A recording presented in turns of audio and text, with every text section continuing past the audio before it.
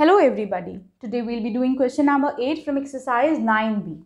Question is, from the sum of 4x square minus 3xy plus 7x and 5x square plus 7xy minus 5x, we have to subtract this much. हमको ये जो है subtract करना है, ठीक है. इन दोनों के सम में से इसको हमें subtract करना है.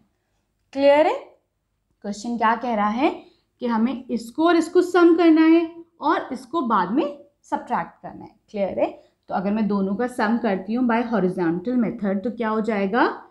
पहला क्या है, एक्स स्क्वायर, ठीक है.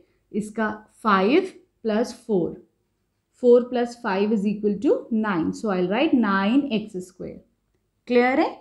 Now I take variable x Y, ठीक है. इसके साथ क्या कोफिशिएंट है, -3. Here we have +7. X Y के साथ +7 है. Now 7 - 3 is equal to +4 x Y.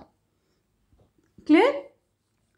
अब अगला क्या है, here we have +7x, here we have -5x. तो मैंने x लिखा, 5 - 7 - 5 this is equal to 2. So the answer here is +2x. Clear है? ठीक है, इजी सिंपल है, हमने अभी तक कर रखा है. Same we have done here, हमने इन दोनों को ऐड करा. Now the next part of the question is we have to subtract this. अब हमें इस पूरे में से क्या सब्ट्रैक्ट करना है, ये, ठीक है. सो I will put negative sign here, minus लगाया मैंने. This is 4xy, this is -7x square, ठीक है. तो माइनस प्लस क्या बन जाएगा, माइनस प्लस बन जाएगा, this will be -4xy. Clear है? Minus minus again will become plus, ठीक है. This will be +7x square, ठीक है ना. क्लियर है? अब क्या हो जाएगा, ये पूरी इक्वेशन यही तो हो जाएगी. इस पूरे को मैंने एज इट इज लिख लिया यहाँ पे, क्योंकि माइनस का साइन था तो मैंने ये ब्रैकेट ओपन कर दिया है, ठीक है. क्लियर है?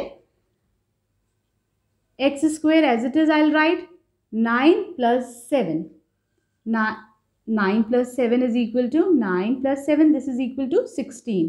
तो ये कितना हो जाएगा, 16x स्क्वायर, ठीक है.